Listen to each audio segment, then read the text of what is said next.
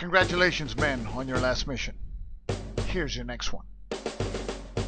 Today's target is the airfield at Abbeville in occupied France. Your bomber will be in the middle position. Your squadron will be flying at about 25,000 feet. It will be the middle squadron. Now let me show you where this target is located. It is here in Zone 3, right across the channel. We expect very little resistance in Zone 2, but heavy resistance in Zone 3. You will have good fighter cover. Abbeville is the base of some of the finest fighter squadrons in the German Air Force, so they're going to defend it tooth and nail. So remember to stay in formation, follow your captain's instructions, and good luck. At around 0900 hours, the review copy takes off. It enters the protection of Zone 1. And then flies into Zone 2, where it has good fighter cover. The Germans managed to send one wave after the bomber formation. The enemy fighters make contact. A single Focke-Wulf 190 heads in the direction of our bomber. The bandit, undetected by our fighter escorts, starts a vertical dive. The radio operator, Derek Case, fires away, but misses. Next, Jimmy Castelli at the top turret fires, but fails to score a hit. The diving German fighter has the bomber in its sights and fires away.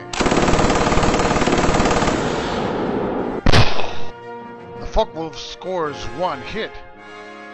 The hit goes through the wing into the landing gear, damaging the brakes, which will be sorely needed when landing at base.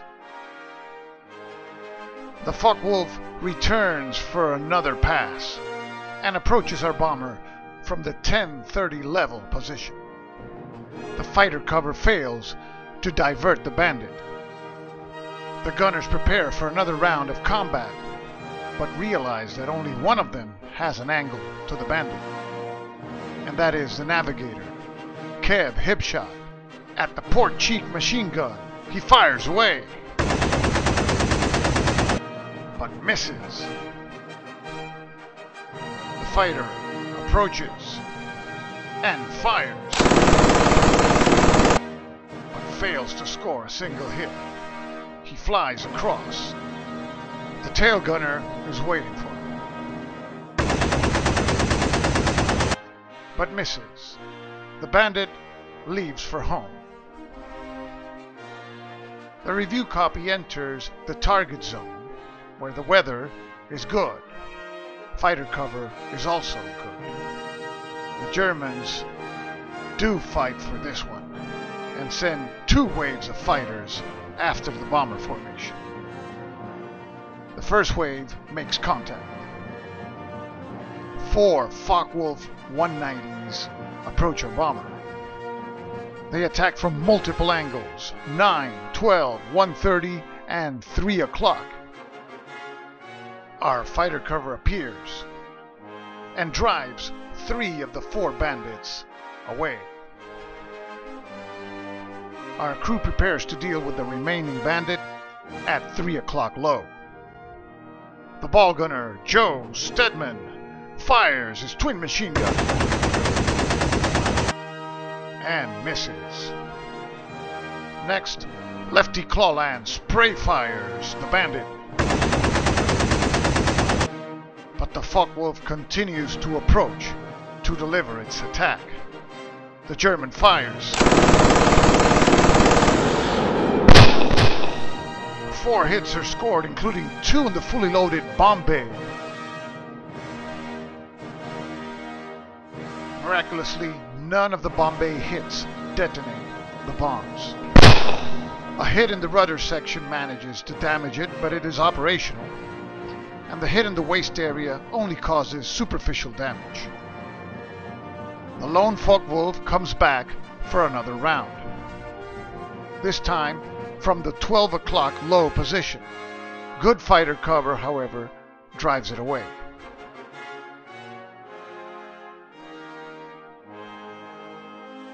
Next, the second fighter wave makes contact with the bomber formation.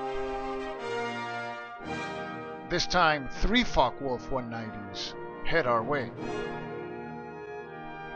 approaching our bomber from the 10:30, 12 o'clock, and 1:30 positions.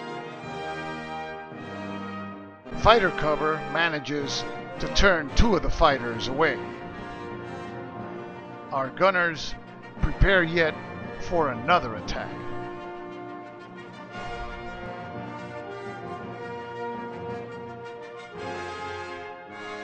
The port waist gunner, Jason Young, fires his machine gun,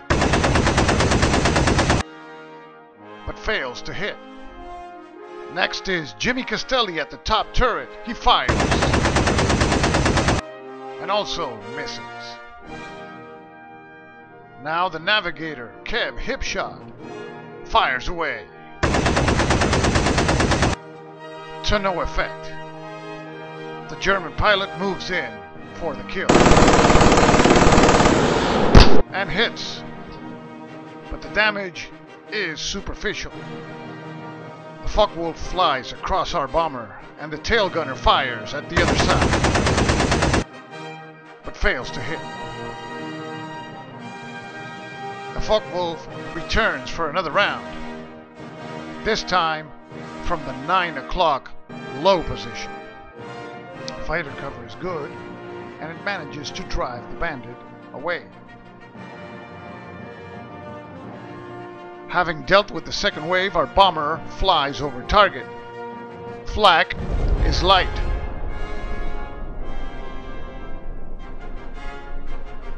And the review copy is not affected by any flak hit. The crew prepares for the bomb run.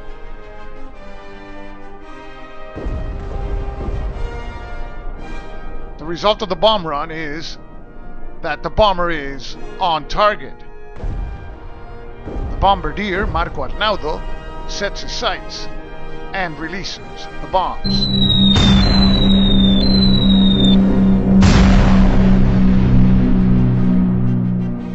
%40 land on target.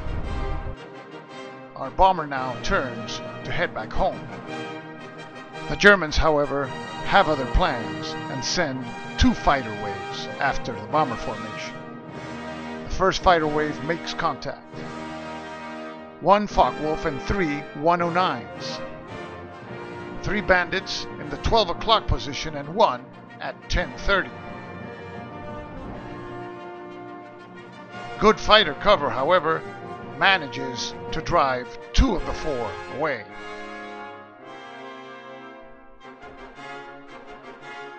Our tired crew prepares again for another round of combat. First to fire is the ball gunner Joe Stedman at the 12 o'clock low bandit. He hits, and the bandit goes down in a ball of flames.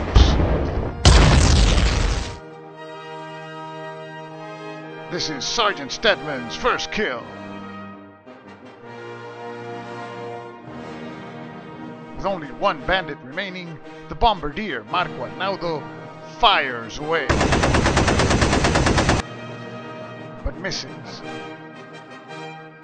The German closes in for the attack. He fires, and also misses.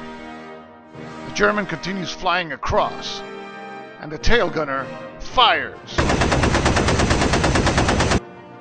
but also misses. The German leaves for home.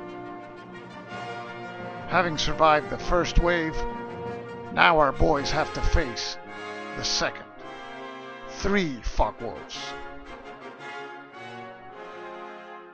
Coming in from 12 and 3 o'clock. Fighter cover appears and manages to drive all 3 away from our bomber. Our crew sighs in relief. Our bomber continues and flies into Zone 2, where the fighter cover is also good, and the Germans send no more planes. Our bomber continues and enters Zone 1. The weather is also good, and having damaged its brakes, they prepare for a landing.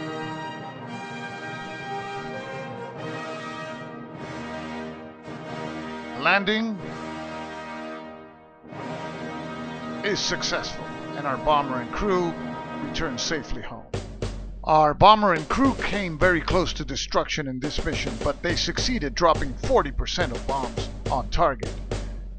Sergeant Stedman had his first kill, and the result of the mission was a victory, the second for the review copy in B-17, Queen of the Skies.